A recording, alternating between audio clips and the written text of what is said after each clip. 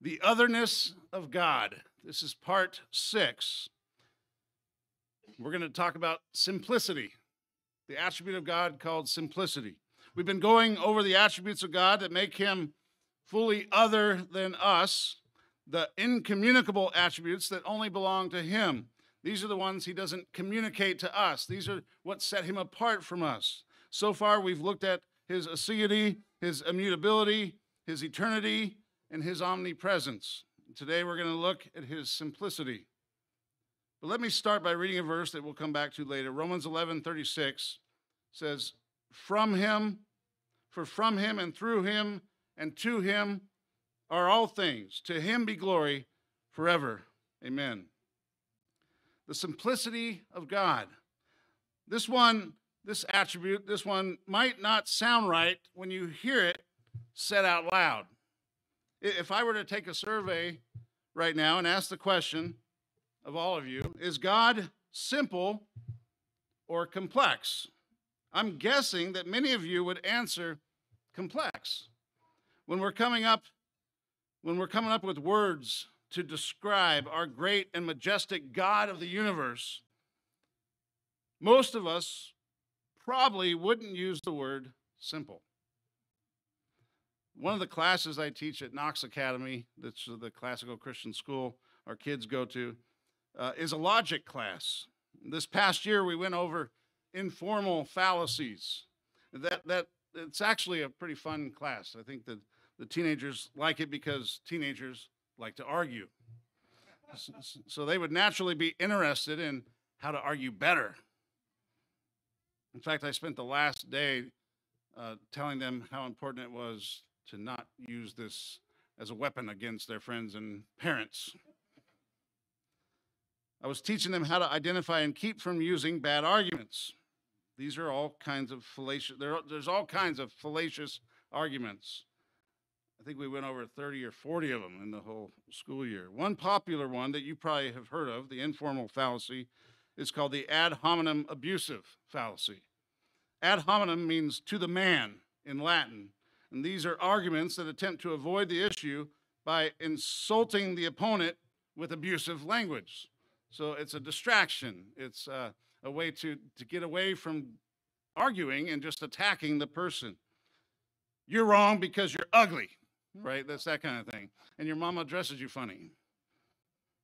You attack the person instead of the argument.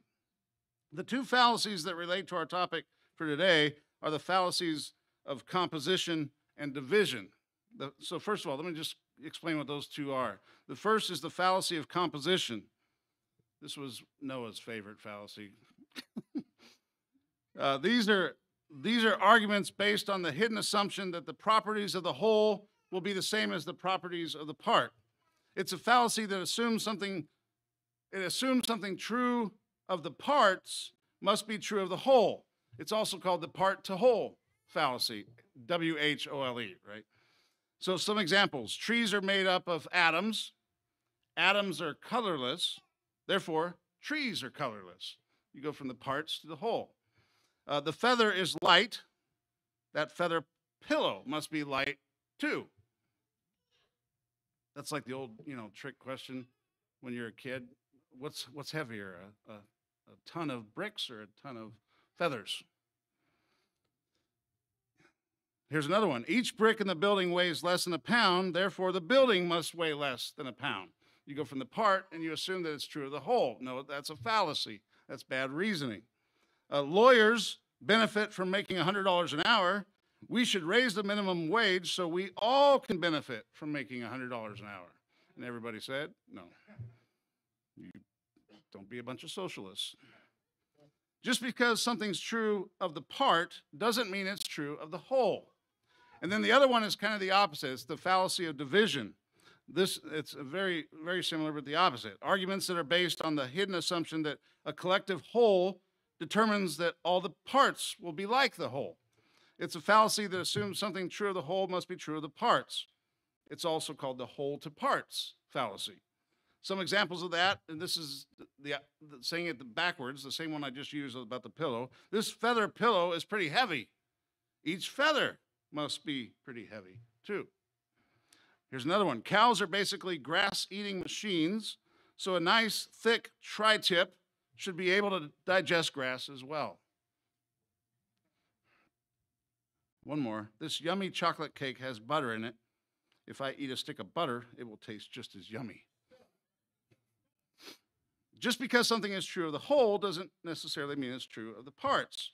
So this brings us back to divine simplicity, the simplicity of God. The oldest of the doctrinal standards of the Reformed Churches, the Belgic Confession in 1561, begins like this. This is Article 1 of the Belgic Confession, titled The Only God. It begins with these words.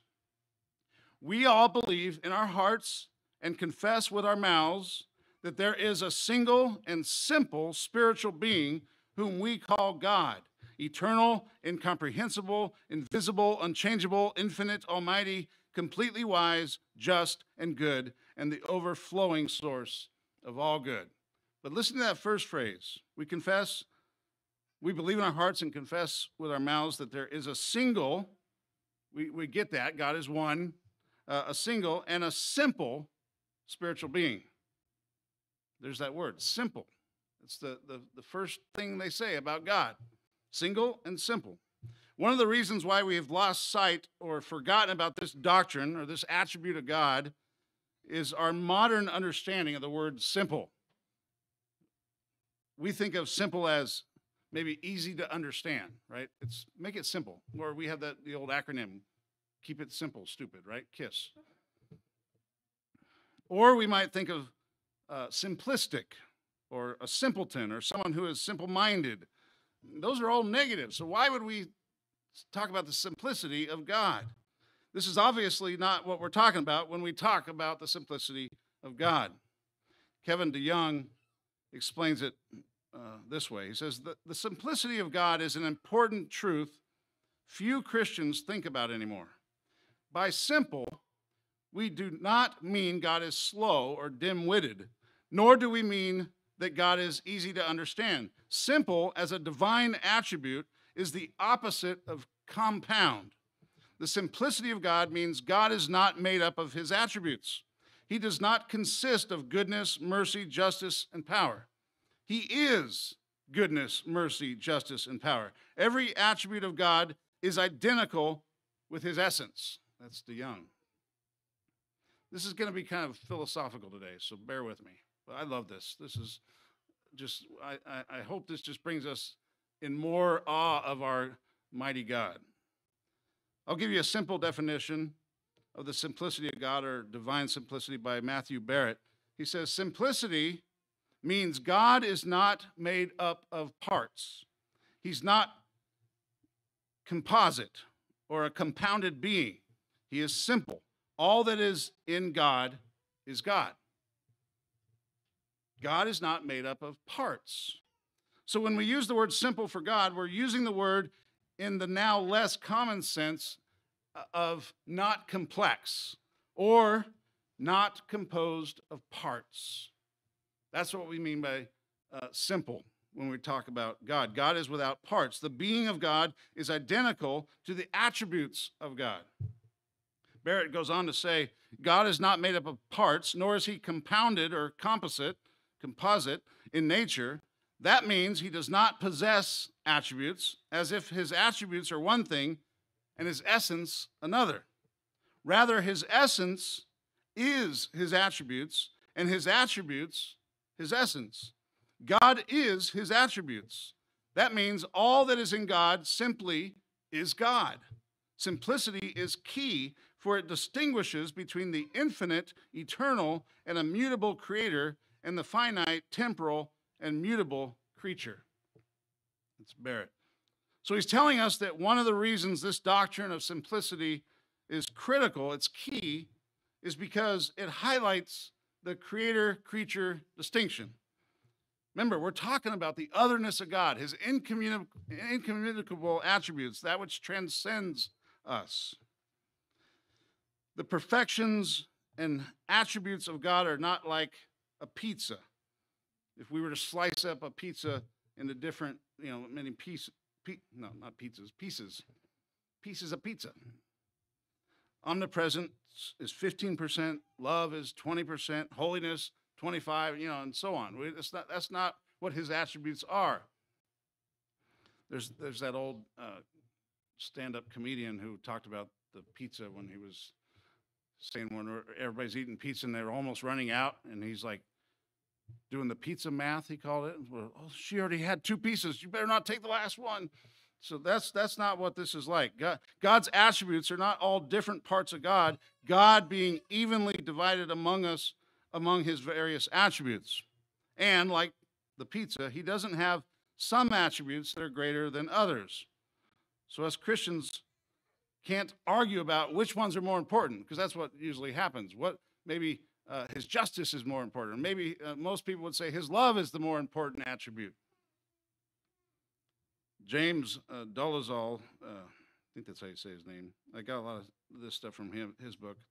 He says this: "It is because God is simple, not composed of parts, that God is, in fact, absolutely irreducible in being, and thus the most fundamental reality upon which all else depends. When we talk about divine simplicity, we're talking about divine irreducibility, that God is not an entity that depends upon or is founded on realities more basic and fundamental or absolute than himself." This is one of the things that separates our God from the idols of the other false religions. Idols are constructed. They're built. They're constructed by composers. Our God has no composers, no components. Our God is just, I am. He's I am. The doctrine of simplicity is it's a studied denial of composition and parthood that would make God a dependent deity, an idol, a false God. He wouldn't be worthy of our worship. We worship the one who is the reason for all things, but has no reason for himself that isn't himself. Now, I want to clear up one more wrong way of thinking of the simplicity of God. We also don't mean by simplicity that God somehow lacks power, right? That's not what we're talking about. That God somehow, if it's simple, he lacks power. In our modern way of thinking, we're used to thinking of multi-parted things as more effective at operating and getting things done, right? That's how we see it. That's how it is.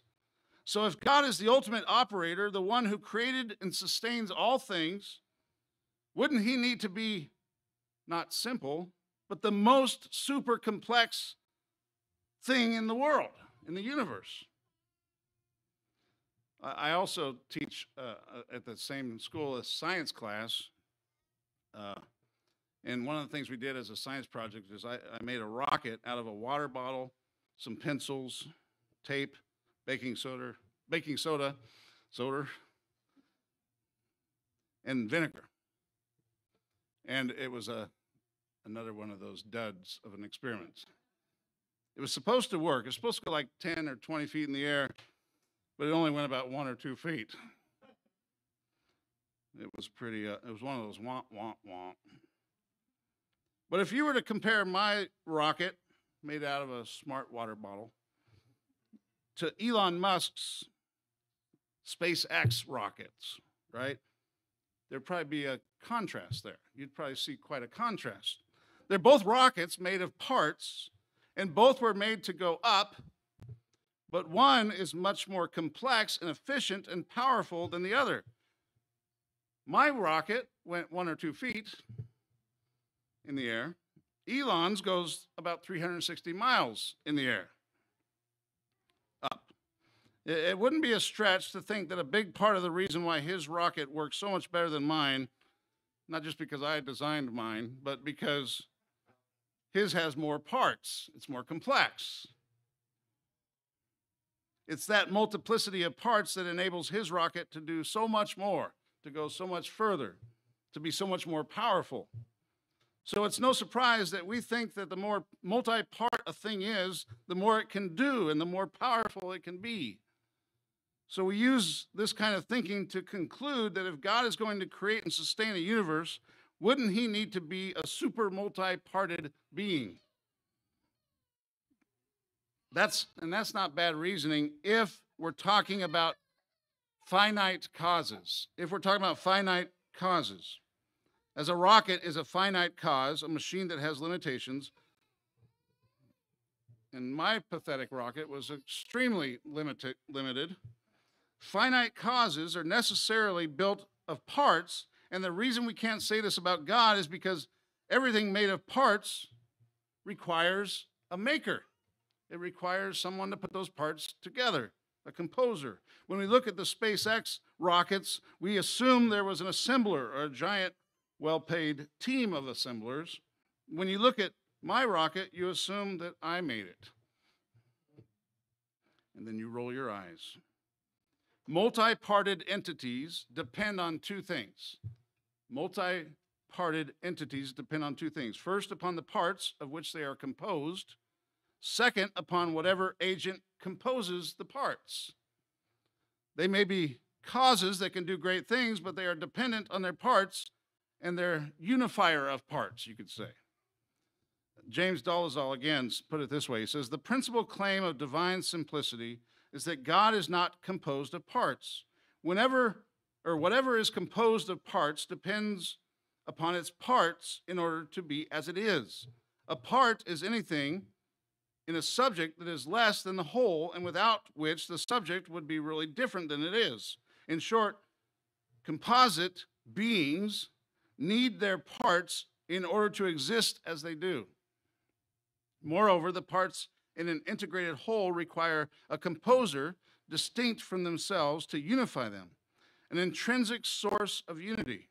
If God should be composed of parts, of components that were prior to him in being, he would be doubly dependent. He would be doubly dependent, first on the parts and second on the composer of the parts.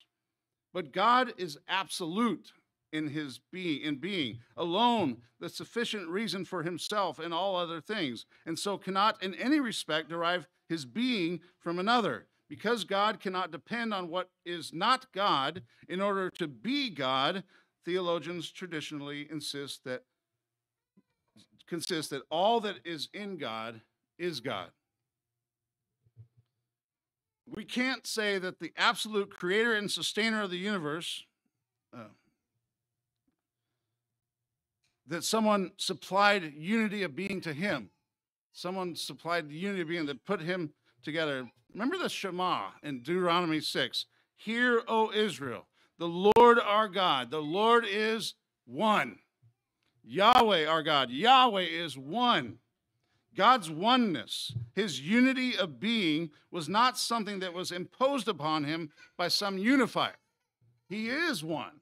He said, I am that I am. I like how A.W. Tozer put it. He said, God exists in himself and of himself. His being owes to no one. His substance is indivisible. He has no parts, but is single in his unitary being. The doctrine of the divine unity means not only that there is but one God, it means also that God is simple, uncomplex, not made of parts, one with himself.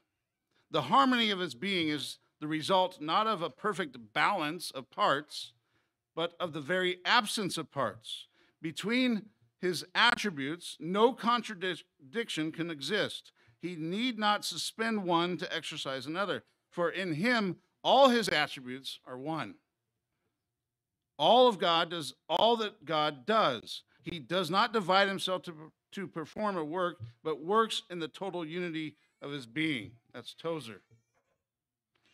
1 Corinthians 8, 4-6 says, therefore, as to the eating of food offered to idols, we know that an idol has no real existence and that there is no God but one. For although there may be so-called gods in heaven and on earth, as indeed there are many gods and many lords, yet for us there is one God, the Father, from whom are all things and for whom we exist, and one Lord, Jesus Christ, through whom are all things and through whom we exist. It's the oneness of God. James 2:18 says, but someone will say, you have faith and I have works. Show me your faith apart from your works, and I will show you my faith by my works. You believe that God is one. You believe that God is one. You do well. Even the demons believe and shudder. Do you want to be shown, you foolish person, that faith apart from works is dead? God is one. He's unity. He's absolute. And he always is. We talked about the eternity of God. Romans 11:33 and 36 says, oh, the depth of the riches and the wisdom and knowledge of God, how unsearchable are his judgments, how inscrutable his ways. For who has known the mind of the Lord, or who has been his counselor, or who has given a gift to him that he might be repaid? For from him and through him and to him are all things. To him be glory forever. Amen. The doctrine of divine simplicity means that God is not composed of parts. The reason we say this is that because whatever is composed of parts is dependent upon its parts to be what it is. God does not depend upon parts, and God does not depend on a composer of parts. We already saw this when we looked at his aseity. God is self-existent, self-sufficient. God is never in need of anything outside of himself. He doesn't even need us. We were shocked to find that out, right? He doesn't need us. We need him. All that God does toward us, he does toward because of what we need, not because he needs. He's never forced into anything by anyone or anything outside of himself. If God were composed of parts, he would be both dependent on the parts themselves and whatever put them together. Both the parts and whatever put those parts together, or supplied the unity of those parts. The theologian Thomas Aquinas put it like this. He said, every composite is posterior, meaning it follows after, to its components, since the simpler exists in itself before anything is added to it from the composition of a third. But nothing is prior to the first. Therefore, since God is the first principle, which he means the one from whom are all things, since he's the first principle, the source of all things, he's not composite. That's Aquinas. While Aquinas uses the word composite and composition to explain what God is not, the church father Irenaeus uses the word compound to explain what God is not. If something is compounded, it means it has more than one part to it, each part being separate from the other. And by contrast, God being simple is an uncompounded being, he says, not having different members. He's totally equal to himself. So it's probably more appropriate than to put the word holy, W-H-O-L-L-Y, holy in front of each of his attributes to emphasize this point. God is not as men are, explains Irenaeus, for the Father of all is a vast distance from those affections and passions which operate among men. He is a simple, uncompounded being, without diverse members, and altogether like and equal to himself, since he is holy understanding, and Holy Spirit, and holy thought, and holy intelligence, and holy reason. It's W-H-O-L-L-Y, holy, complete. Holy light, and the whole source of all that is good. So here's the question for you. Does he depend in any way on what is not God in order to exist or be or do as he is and does? Is he dependent? Or to put it another way, does God depend on what is not God to be God? Does God depend on what is not God to be God? This is what the doctrine of simplicity answers. If you say no to that question, then you already believe in the simplicity of God. God does not require or depend on what is not himself in order to be himself or in order to do anything that he does. In other words, aseity, or his self-existence, implies simplicity. Now, this is great. This is a prayer of Anselm of Canterbury. He said, this is a prayer he wrote, and it's all about this. He says this: "What are you, Lord? What are you? What shall my heart understand you to be? You are assuredly life. You are wisdom. You are truth. You are goodness. You are blessedness. You are eternity. And you are every true good. These are many things, and my limited understanding cannot see them all in one single glance, so as to delight in all at once. How then, Lord, are you all these things? Are they parts of you? Or rather, is each one of these wholly what you are? For whatever is made up of parts is not absolutely one, but in a sense, many and other than itself. And it can be broken up either actually or by the mind, all of which things are foreign to you. I'm guessing most of you probably never prayed a prayer like this before. He continues. Therefore, there are no parts in you, Lord. Neither are you many, but you are so much one and the same with yourself that in nothing you are dissimilar with yourself. Indeed, you are unity itself, not divisible by any mind. Life and wisdom and the other attributes then are not parts of you, but are one, and each one of them is wholly what you are and what all the others are. Since then, neither you nor your eternity, which you are, have parts. No part of you, of your eternity, is anywhere or at any time, but you exist as a whole everywhere, and your eternity exists as a whole always. That's the prayer of Anselm. Again, De Young puts it this way: the simplicity of God is not only prevents us from ranking certain attributes higher than others, it allows God to have a distinct and infinite life of his own within himself. He's not an abstract, absolute idea who happens to have love, wisdom, and holiness, as if we first conceive of a being called God and then relate qualities to him. Rather, God is his very essence. Lost my place. He is his very essence. Still looking for where I was. That's weird. Oh, there it is. God is his very essence. Within himself and by himself is love, wisdom, and holiness. God is whatever he has. He is whatever he has. He is not the composite of his attributes, some in greater and some in lesser amounts. God is a simple being without parts or pieces. His attributes do not stick to him. He is what they are. The church father Augustine appealed to liquid, the human body, and sunshine to make this point. The nature of the Trinity is called simple because it cannot lose any attribute it possesses, and because there is no difference between what it is and what it has. And there is, for example, between a vessel or a cup and the liquid in it, the liquid it contains, a body and its color, the atmosphere and its light or heat, the soul and its wisdom. Augustine concludes, none of these is what it contains. None of these is what it contains. A cup and liquid, you guys still with me? A cup and liquid, a body and its color, the atmosphere and its light or heat, the soul and its wisdom. What do all these have in common? The answer, division. Division. This is not how it is with God and his attributes. He's one. All his attributes are equally ultimate. As Matthew Barrett explains, God's attributes are not external to his essence, as if they added a quality to him that he would not otherwise possess. It's not as if there were attributes that were accidental to God, capable of being added or subtracted, lost and then found, as if they did not even have to exist in the first place. Rather, God is his attributes.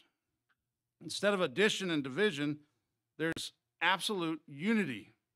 His essence is his attributes, and his attributes his essence. Or as Augustine says, God has no properties, but is pure essence. They neither differ from his essence, nor do they differ materially from each other. Again, I love what Anselm said in this prayer I just read to you. For whatever is made up of parts is not absolutely one. Whenever there's plurality of parts, that which is made up of those parts is susceptible to being dissolved. But in contrast, God is unity itself. He is unity itself, not divisible. So when we talk about the attributes of God, both his communicable and incommunicable attributes, we're not talking about what he has, right? That's important to understand. We're not talking about what he has, but what he is. These are what he is. And each of his attributes are equally ultimate. God doesn't have wisdom. He is wisdom. He is the wisdom by which he is wise. He doesn't have love. He is the love by which he is loving. He doesn't have power. He is the power by which he is all-powerful. Stephen Charnock, in his book on the existence and attributes of God, says this: God is the most simple being. For that which is first in nature, having nothing beyond it, cannot by any means be thought to be compounded. For whatsoever is compounded, depends upon the parts whereof it is compounded, and so is not the first being. Now God, being infinitely simple, hath nothing in himself which is not himself. God, being infinitely simple, hath nothing in himself which is not himself, and therefore cannot will any change in himself, he being his own essence and existence. That's Charnock.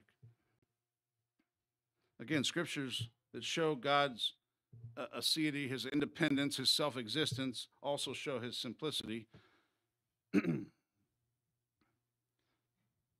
Romans 11, again, for from him and through him and to him are all things. To him be glory forever. Acts 17:24, the God who made the world and everything in it, being Lord of heaven and earth, does not live in temples made by man, nor is he served by human hands as though he needed anything, since he himself gives to all mankind life and breath and everything. The Greek word there, where it says, nor is he served by human hands, the word served is therapeuo, where we get the word therapy. Right? Therapy conveys good to a patient. Nobody is God's therapist, right? Working to improve and make his life better. God has no therapist that bestows some goodness to him. He's not a receiver of goodness. He's goodness itself. He's the giver of it, not the receiver of it. Again, Dolezal put it well. He said, if God possesses his existence, essence, or attributes as so many determinations of being, which they would be if they were in him as distinct parts and constituents, then in fact he is indebted to that which is not God for the fullness of his being. As for our trust in him, if God is composed of parts, which as parts must necessarily be distinct from the fullness of God's being as God, then our confidence in him must look to some source of being prior to him, a reality more fundamental than himself. This is what divine aseity and independence prescribes. Thus, all that is in God must be God. Earlier theologians liked the imagery of light passing through a prism. Pure white light is not perceptible to the eye. It needs to be refracted into a spectrum of color in order to be seen by us. We can think of the attributes of God in this way. And I got this from Dolezal as well. He said, he causes the infinite plenitude of simple glory to pass through the prism of creation and redemption and refract, as it were, into a spectrum of glorious attributes. So one beam might be immutability, and another omnipotence, and another goodness, and another justice. The multiplicity of those terms and those attributes is due to the refracted manner in which God manifests himself in our lives and in Scripture and in nature. But just as with the spectrum, you wouldn't trace the spectrum back to a spectrum behind it, the spectrum traces back to pure white light. All that is contained in the rainbow of color is pure white light, just not spectrally. When we talk about God and his attributes, we're beholding the beams of spectral glory that he has shown forth in the created order and in Scripture. But we need to know that those are not parts of God. Those are not parts of God. God is most absolute, irreducible in being, the one from whom, through whom, and to whom are all things. This is why we don't look for a being prior to him and worship that. We can worship him with absolute and unreserved faith. We can trust him completely because he's not a relative being dependent on what is not himself to be himself. So again, the application for today is just behold thy God. Now to the King, eternal, immortal, invisible, to God who alone is wise, be honor and glory forever and ever. Amen. Please stand. Let's pray together.